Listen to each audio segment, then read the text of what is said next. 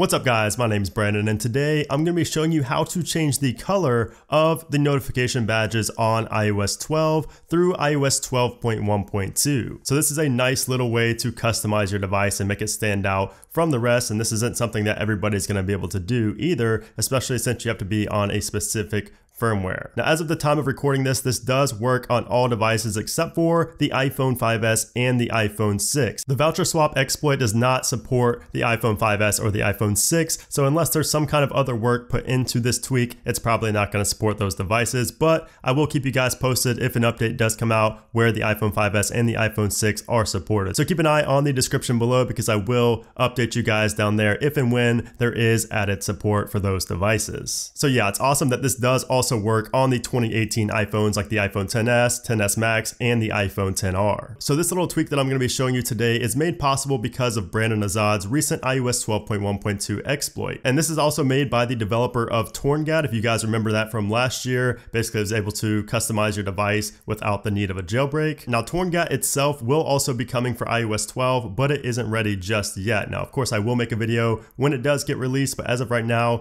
the exploits are still so new, everything's still so new that we do not have a working Torngat just yet. All right, so let's go ahead and get into the tutorial and show you how to change the color of your badges. All right, so first things first, we are going to go to ignition.fun. They're actually hosting this application right now. I'm sure Tweakbox is as well. And we're just gonna go ahead and install the app. Install. And once it does install, we're gonna go over to our settings, general, profiles and device management, go to the China one right here and trust it. Then we're gonna go into the application. We're gonna click the second tab down here so you get to this page right here. We're gonna go to utilities and then we're gonna scroll down until you see Torngat badges. So it should be near the bottom right now. Of course, you can search it up at the top if you want as well, but as of right now, it's right down here, Torngat badges.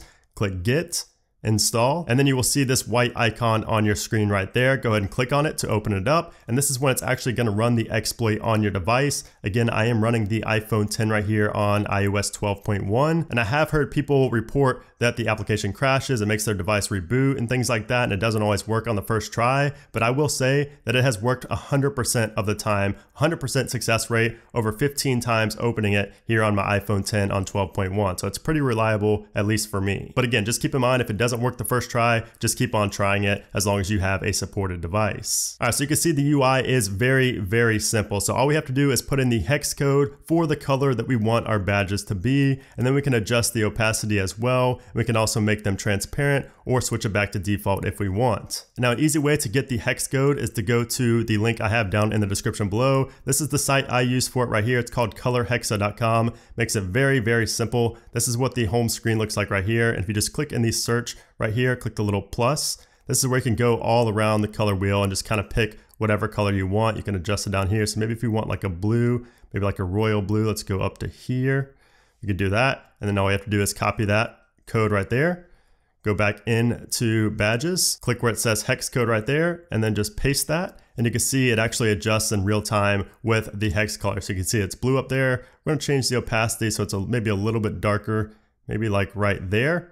Then we're gonna click on dismiss keyboard, change, respring. It's gonna respring our device. And then when we come back, we should have whatever color you put there as our badge color. So I'm gonna just go ahead and unlock my device, and you can see there we have a blue badge right there on settings. I don't know if I have any others. There we go on MyFitnessPal as well. And you can also see that it's not 100% opaque either because you can kind of see through it and see onto the application, which is awesome. I think it's a must to do that. Oh, and I didn't even realize that my mail down here shows a big blue badge. So you can see how it looks really cool. Again, just a really minor but really cool way to customize your device on iOS 12 before the actual iOS 12 jailbreak gets released. All right, so let's go back into the application. And like I said, you can revert this back to default if you want to. I know some people have asked about that. Very simple, and it doesn't stick. I know before with Houdini and Torngat last year, sometimes some things would stick and you wouldn't even be able to change it even after you went back to default, but it does work every time here on iOS 12. And if you want to see what the transparent looks like, if we go and click on that and then go ahead and respring our device,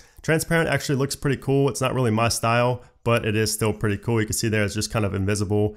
It's very minimal. It would go with some backgrounds and maybe some themes when a jailbreak comes out, but it doesn't look the greatest as of right now on stock iOS. But yeah, anyways guys, there you have it. That is just a quick tutorial on how to change the badge color for your notification badges on iOS 12 through 12.1.2. So yeah, I hope you guys did enjoy the video. If you did, make sure to hit that thumbs up button. Also make sure to subscribe for a lot more tutorials and jailbreak videos just like this one. So thanks again for watching guys, and I'll see you soon.